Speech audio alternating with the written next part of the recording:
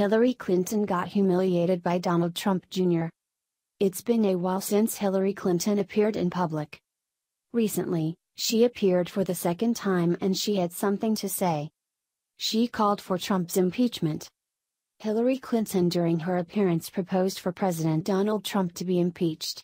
In her speech, she brought up the made-up obstruction of justice and warned of the steps of authoritarianism. But anyhow, her proud moment has come to a sad ending. She also referenced the resignation of President Richard Nixon, who resigned from office under pressure in 1974 after Watergate scandal led to calls for impeachment, and a House committee's impeachment investigation. According to our source, Donald Trump News, she said, "We were furious about the past presidential election of a man whose presidency would eventually end in disgrace with his impeachment for obstruction of justice, after firing the person running the investigation into him at the Department of Justice."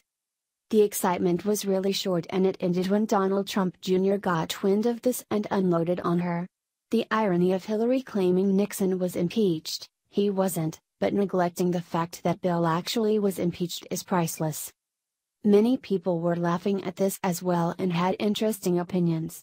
One user said, "Hillary Clinton falsely claimed Nixon impeached, warned of Trump impeachment while ignoring her husband was the one impeached." And another user responded saying to say nothing of its lack of relevance to the graduates. Hillary Clinton graduated in 1969, the same year Nixon assumed the presidency. She also drew not-so-subtle comparisons between Nixon and Trump during her speech at Wellesley College, and she drew parallels between the time she graduated from college and today. Many other people have discussed filing articles of impeachment against President Donald Trump. Scroll down to the comments and tell us what you think.